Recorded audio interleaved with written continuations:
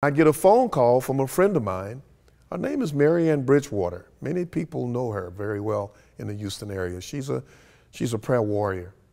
She calls me while I'm sitting on the bench in my doctor's office, and I see it's Marianne, and I haven't talked to her in 5 years. I said, let me just let her know I'll call her back.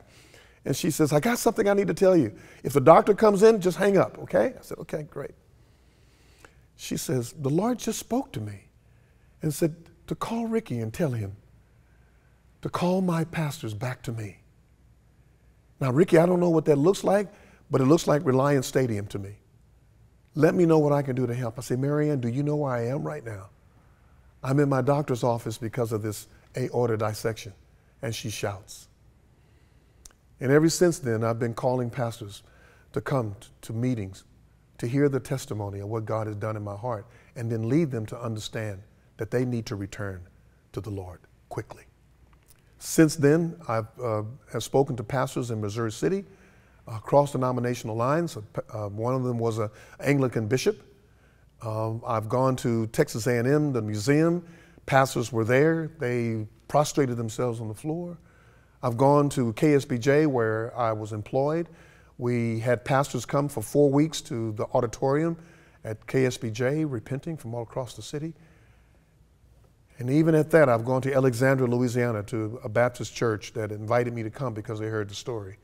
And pastors were sitting in the back row, he and his wife. They all came to the altar to repent. And since then, I've come to churches here in Houston, and many of the pastors have repented and led their congregations where thousands would run to the altar crying unto the Lord. And there's healings and miracles and wonders and signs are taking place in these congregations. God affirming his approval of their returning to him because the pastor confessed his sin. I've gone to the Houston Church Planners Network with the message, thinking that when I confessed my sin publicly to them, they would not want to even talk to me anymore. But yet that day, the chairman and many others started grabbing the microphone, one by one, confessing sins of the lust of the eyes, lust of the flesh, and the pride of life. That went on for over an hour, one by one, confessing sin. Felt like an hour to me. And out of that came a desire to take it to the Houston Police Officers Union, where there's a 24/7 altar there. They said, can you come? So we went to the 4th floor where there was windows looking up to downtown Houston. And pastors from all over the city and intercessors came to repent and to cry out to the Lord between the porch and the altar, weeping on the floor, flat on their faces. And then all of a sudden, the Union Baptist Association has asked us to come to the conference room. And so the last 4 weeks of my life has been in that conference room with pastors and intercessors weeping. So what does this mean? Is this the great revival? Is this where God will do something through Houston that we can't do by ourselves? That it will take the body of Christ coming together? But it begins with the hearts of pastors crying out to him? I believe so.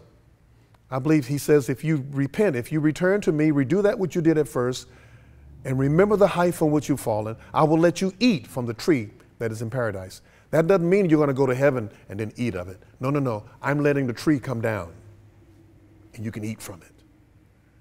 He also says to the church in Laodicea, if you would just open the door, who's he talking to? He's talking to the messengers, the angels. Open the door. They got the keys to open the door from the pulpit. Confess your sins and invite them to join you. I will dine with you and you will dine with me, saith the Lord. But if you do not, I will vomit you out of my mouth. But if you do, I will let you sit on the throne that my Father let me sit on. You know what that means? You don't go to heaven to get that. Heaven comes to you and allows you to sit on that throne. But it begins with me opening the door. It begins with me returning to my first love. It begins with us pastors, Methodists and Baptists and Charismatics, Pentecostals. They're coming into the upper rooms, the 120, on their faces before God. And may he pour his Spirit upon his church. And may he pour his Spirit upon the lostness in our city. like he did in the second, or should I say, the Pentecost movement of the first century. It's when the body of Christ went up to the upper room and stayed there, crying out to the Lord to come with power. I'm sure Peter repented in that meeting. I'm sure Philip did too. I'm sure many of them repented because they didn't go to the cross. And out of their repentance came an outpouring of the kingdom of God that we only read about.